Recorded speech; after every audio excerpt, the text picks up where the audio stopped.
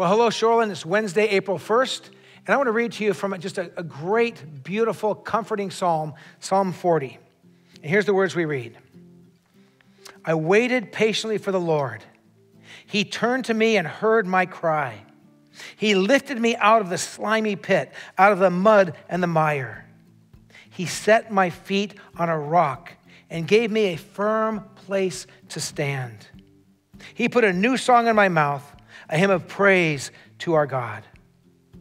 I love this declaration of David in this psalm where he says, I waited on the Lord. I waited patiently. Some of you feel like you're waiting right now. Lord, when are things going to turn the right direction? When are things going to stabilize? But he says, I waited patiently for the Lord. And he turned to me and he heard my cry. God hears your prayers. He hears your cry. He's listening to you right now. Talk to him often and share your heart with him. And then this encouraging declaration, he lifted me out of the slimy pit, out of the mud and the mire.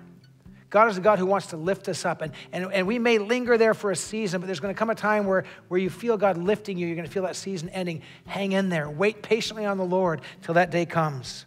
And then I love these words. He set my feet on a rock and gave me a firm place to stand. Well, long before David wrote this, there was prophecies of the coming Messiah. And Jesus Christ is the rock. When you think about God putting your feet on a solid rock, you just think about Jesus Christ. Think about the great hymn, on Christ, the solid rock I stand. All other ground is sinking sand. Build your life on Jesus. He is a solid foundation, whatever we go through, economically, medically, nationally, politically, personally, relationally, emotionally. We go through a lot in this life.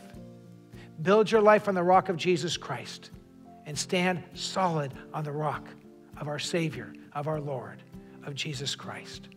Well, this time, Pastor Sean is going to come and share some things with you just to keep you up to date on what's happening in the life of Shoreline Church. We've promised to keep you aware of what's happening for 2 weeks ahead. So he'll give you a sense of where we're going as best we know. And if anything changes, we'll let you know right away. And then also tonight is night of worship at 6:15. I want to invite you to tune in wherever you are.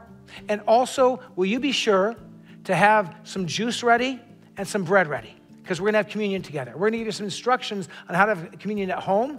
So you could have a little bit of juice or you could have a big cup of juice. If you want to use a little bit of wine, that's okay. That's the way Jesus did it back in the old days. But a little bit of juice or wine and some bread or crackers. And be prepared to share communion, to sing songs of praise, and to study God's word together. God bless you. We'll look forward to seeing you tonight at Night of Worship. And now just listen as Sean shares a few words. Hello, Shoreline Church. It's Wednesday, April 1st.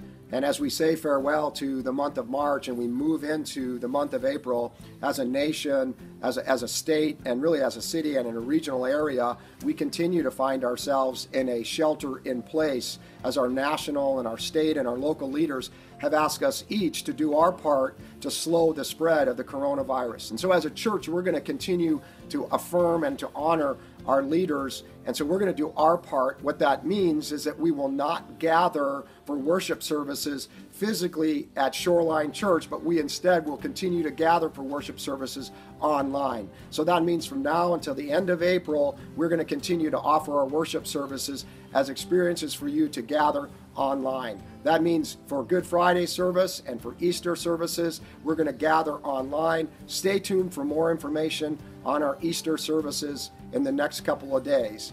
Also, this means today is the first Wednesday, and for us that means it's Night of Worship at Shoreline Church. So this month, for the first time ever, we're not going to gather at Shoreline Church, but we're going to gather online, and we're going to make that a wonderful family experience where you can gather as a family in your own homes and you can worship together as one body. Night of Worship begins tonight at 6:15. I want to give you a special invitation to join us tonight for Night of Worship.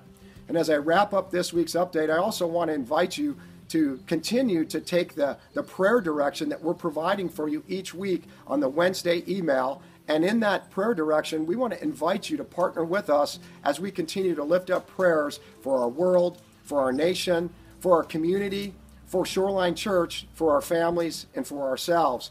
And so if you've not yet taken the opportunity to incorporate that prayer direction in your daily prayer life, I want to invite you to join us in that.